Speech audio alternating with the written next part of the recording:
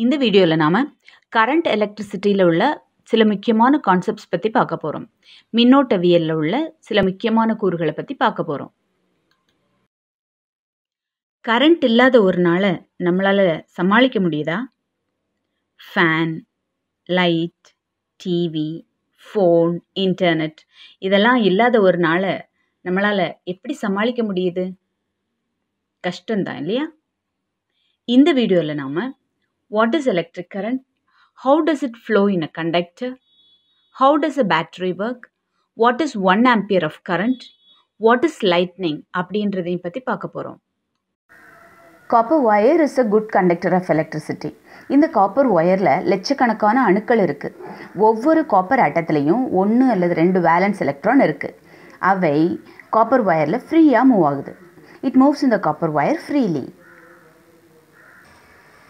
இப்படி ஆயிரக்கணக்கான ஆட்டம்ஸ் உள்ள ஒரு காப்பர் ஒயர் எடுத்துட்டோன்னா இதில் ஆயிரக்கணக்கான ஃப்ரீ எலக்ட்ரான்ஸும் இருக்கும்.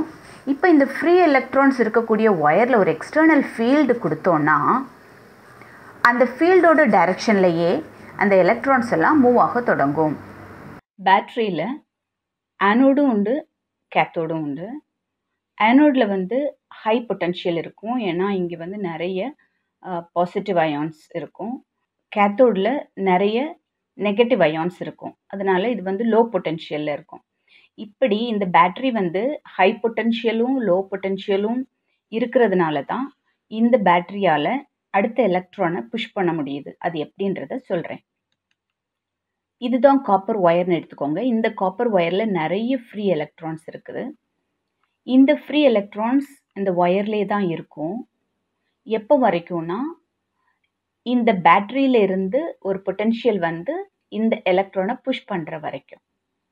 அது எப்படி நடக்கும் அப்படின்னு பார்த்தீங்கன்னா, இந்த பேட்டரியானது இந்த காப்பர் ஒயர் கூட கனெக்ட் பண்ண உடனேயே நெகட்டிவ் சார்ஜஸ் எல்லாம் நெகட்டிவ் டெர்மினல் நோக்கி போகும். அதே நேரத்தில் பாசிட்டிவ் சார்ஜஸ் எல்லாம் பாசிட்டிவ் டெர்மினல் நோக்கி வரும். இப்படி பாசிட்டிவ் டெர்மினல் நோக்கி வரும்போது பாசிட்டிவ் டெர்மினலில் ஒரு ஹை பொட்டன்ஷியல் கிரியேட் ஆகுது, நெகட்டிவ் டெர்மினலில் ஒரு லோ பொட்டன்ஷியல் கிரியேட் ஆகுது. அதோடு இல்லாமல் இங்கேயும் நெகட்டிவ் இருக்குது, இங்கேயும் நெகட்டிவ் இருக்கிறதுனால இந்த எலக்ட்ரான்ஸ் அடுத்த எலக்ட்ரானை புஷ் பண்ணுது, அடுத்த ஃப்ரீ எலக்ட்ரானை புஷ் பண்ணுது இங்கே இந்த ஒயருக்குள்ளே.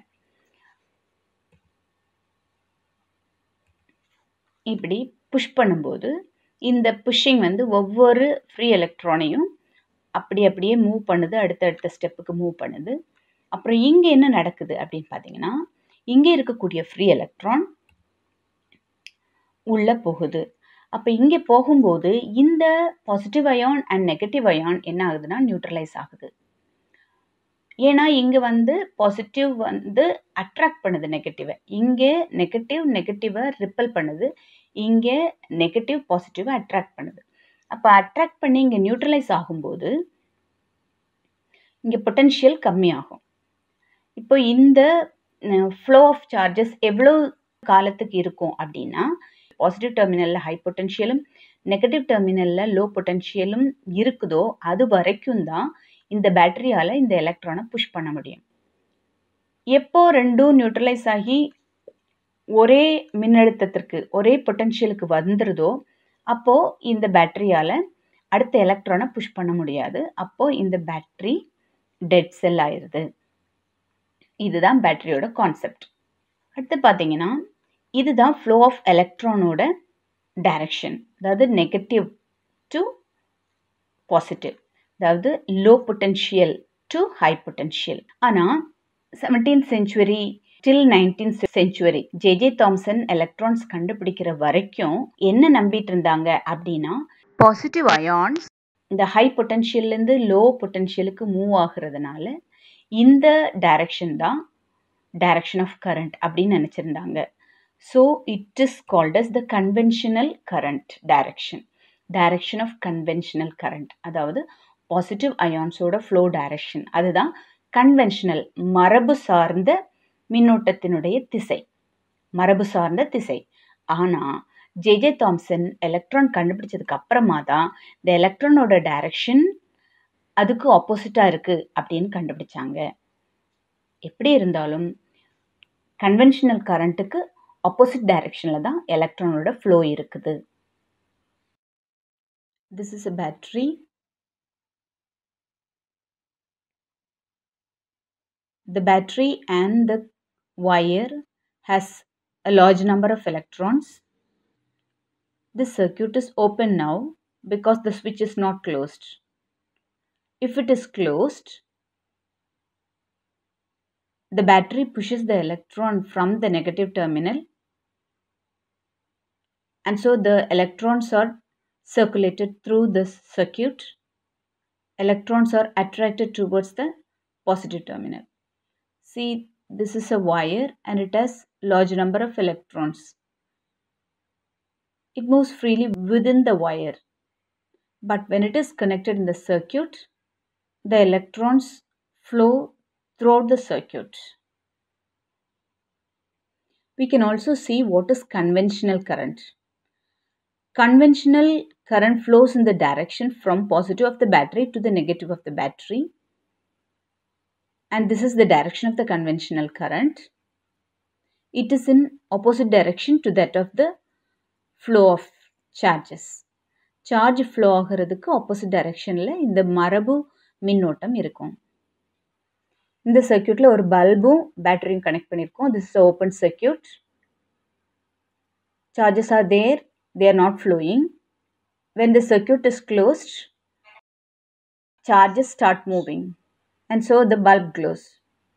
See, when the potential difference given by the battery or the voltage given by the battery is high, the bulb glows brighter.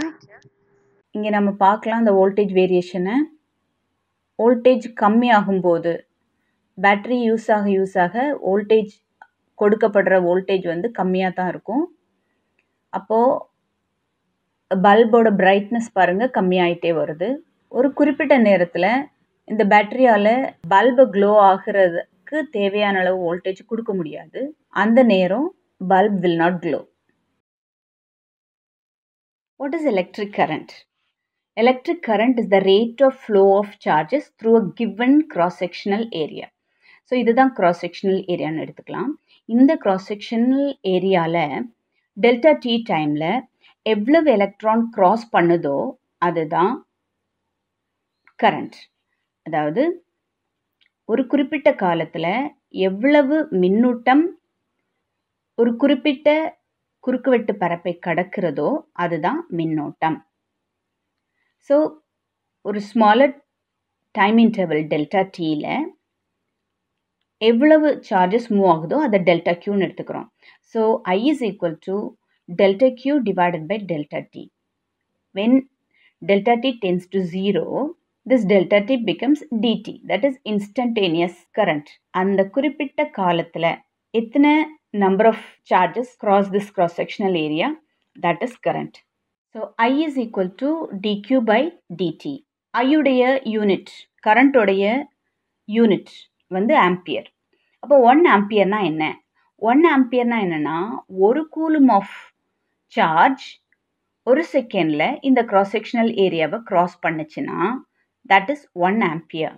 ஒரு கூலும் ஆஃப் சார்ஜ் ஒரு செகண்டில் இந்த கிராஸ் செக்ஷனல் ஏரியாவை கிராஸ் பண்ணுச்சுன்னா அந்த current will be 1 ampere. 1 coulomb of charge passing through a perpendicular cross-sectional area of a conductor in 1 second.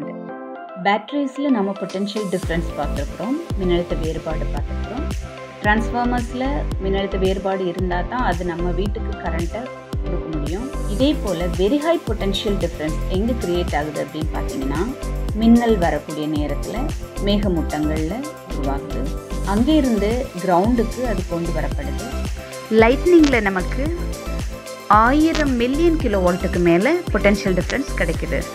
இந்த வீடியோவில் நாம் what is electric current, how does it flow in a conductor, how does a battery work, what is conventional current, what is 1 ampere of current, what is lightning பற்றியெல்லாம் பார்த்துருக்குறோம்.